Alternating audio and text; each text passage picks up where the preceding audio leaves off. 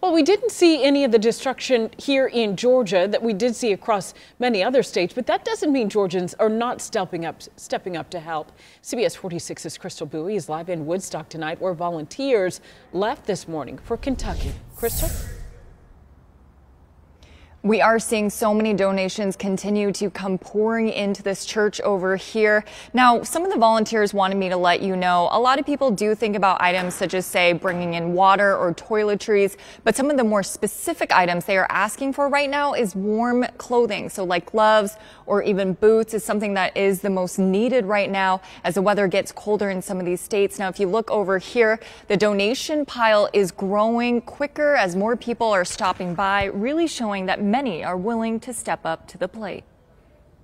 For many people, that was everything they've worked really hard to build. In an instant, it's just gone. Dozens of tornadoes ripped through the South and the Midwest over the weekend, destroying everything in its path. These families have lost everything, and so now they're basically starting over.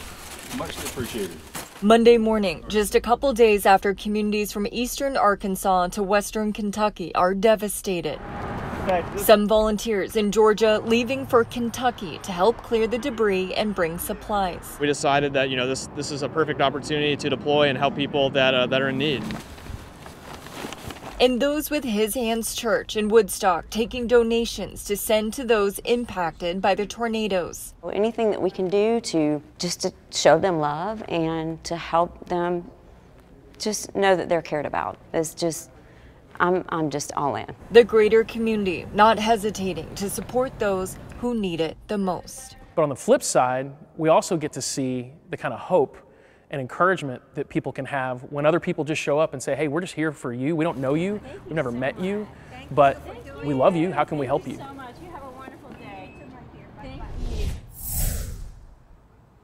And at His Hands Church here, we'll continue accepting donations throughout the week. And tonight, you can come anytime up until 6 o'clock. Reporting live in Woodstock, Crystal Bowie, CBS 46 News. Crystal, thank you.